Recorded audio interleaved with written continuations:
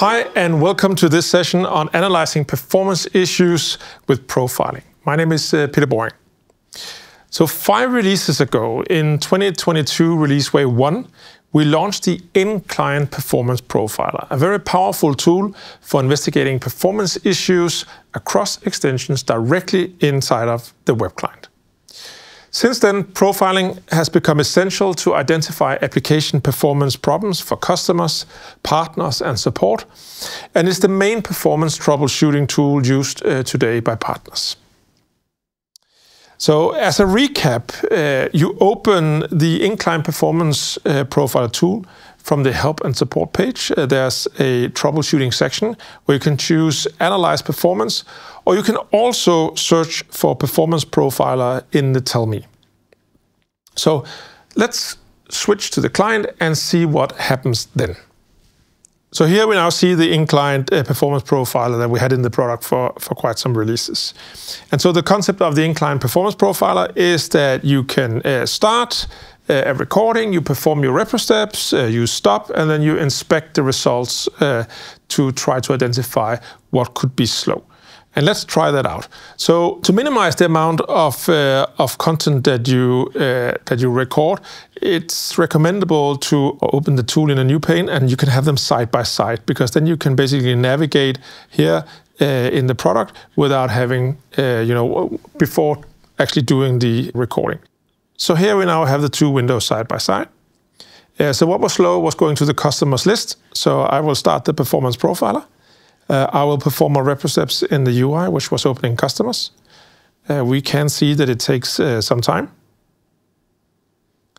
And we wait until the result is done, and we can stop the Performance Profiler. Let's just maximize the results here.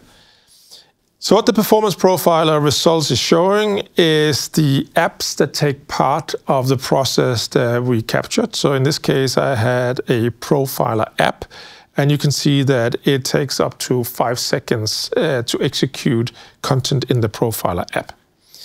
We can enable technical information, and in the technical information, we can scroll down and we can see, for example, the time spent by application object. We see there's a page extension in this app that takes almost 5 seconds.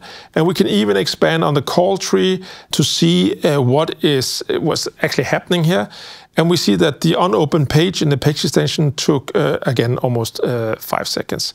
So this enabled us to understand where time is spent among the extensions, and also gives us some context about where to do further investigation on a performance issue. For example, I would probably go and look at the unopened page in this page extension. So one of the challenges with the In-Client Performance Profiler that we just saw is that capturing a performance profile is interactive. So either the user that has a problem needs to capture this profile, and that likely involves getting some help either by a customer admin or maybe even from a consultant or a support person. It could also be that a consultant or support personnel must do this. That requires that they have access to the environment, and likely they still need to get in contact with the user to get a concise repro to be able to themselves reproduce the issue. And this is inefficient, takes time, takes collaboration. Also, issues might be transient and hard to reproduce, right? Maybe even if they have the repro step, it doesn't repro that one time they do it. Maybe it's something that happens during the day under certain special scenarios that the user might not be aware was part of the repro steps. Also, the In-Client Profiler only supports interactive user flows. So that means that you cannot profile web service calls or background sessions like job queues from within the client.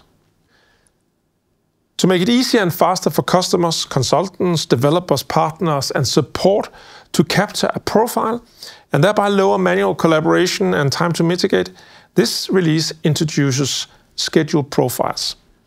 So with these, you can capture performance profiles automatically and non-interactively in the background based on well-defined rules for when to trigger the capture of a profile. The rules that you use to capture can then be set up by a partner. The user can just perform their task during the day, and then the partner can come back later and analyze the profiles afterwards to see if there's any obvious performance issues, trends, or something like that in the profiles. So this reduces the time spent on collaboration and guidance and reduces time to mitigate. And it also gives us the ability to support both user actions, but also web service calls and background tasks. So just like with the in-client performance profiler, you can invoke this from help and support in a troubleshooting section still. There's a new option called Analyze Performance with Schedule Profiler. Or you can, again, search in Tell Me for profiler schedules. Let's see how that works. So when you invoke that, Profiler Schedules opens up, and that gives you an overview to manage all of your different schedules for capturing profiles. So basically the different rule sets that you defined on when you would like to capture profiles in the background. And so in this case, I just have 2 already that I used prior to this launch session, but let's create a new one. So I can invoke a new, and that opens up the Profiler Schedule card. Right, and so here I define my criteria for when I want to do a capture. So the first thing you have is that you can enable or disable this rule set, right? And I want to capture a profile in a moment, so I will keep this enabled. You can then define a start and stop time or start and end time for the duration that you want to capture in. By default, it suggests an hour from now, and I'm going to keep that because I just want to do a short demo. But in theory, you could have run it all day, for example, and then come back and analyze. It depends a little bit on the circumstances and how often the user is running the scenario, or if it's a web service call that you want to catch up and profile, etc. I can also do a description here, and that's just, to have uniqueness in the UI here. Then I can select which user that I want to run this for. I want to run it as myself. And you can select what type that you want to profile. So it can be activity in the browser, if I'm clicking around, opening a customer card or something like that. It can also be background tasks, so job queues, or web service calls that I want to trigger on. Like for the existing profiling scenarios, you can set the sampling frequency. That's basically how often we look at what is going on as part of profiling. You can set the activity duration threshold. That's basically how small or how slow should things be before we start profiling it. Right, and I'll set that to 100, a little lower. And you can also set the retention period, because we save these profiles on the NST or the service, and after some certain time they will be deleted, and you can invoke that as well, or set that as well. So now we have that live, and so basically what we would do, this is monitoring me and my activities. So I'm just going to go out of Profiler Schedules. I'm just going to go and actually rerun this customer's page that I had.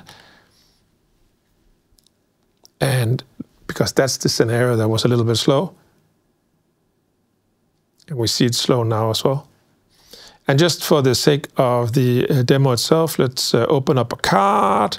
We can also just in sales go to some items just to do a little thing, different things, right, that could mimic how a user could use this during the day. So now we want to look at the results. There's different ways that you can do that. You can either open a performance profiles page. That will basically just open up all of the capture profiles, not just for this schedule or this set of rules, but for everything. So if you want to have it filtered to a specific task or specific schedule, it's actually better to go in and look at the specific profiler schedule that we set up before. So I defined this BC Live schedule, and there you have an action for opening the profiles that was captured. And then they're filtered just to this schedule. And we see that I performed opening the customer list and also the item list here. Going into the actual card was actually too fast to be noticed. And we see that we have some slowness in these scenarios. And again, we can drill into then the profile like before, and it's the exact same result that we see now.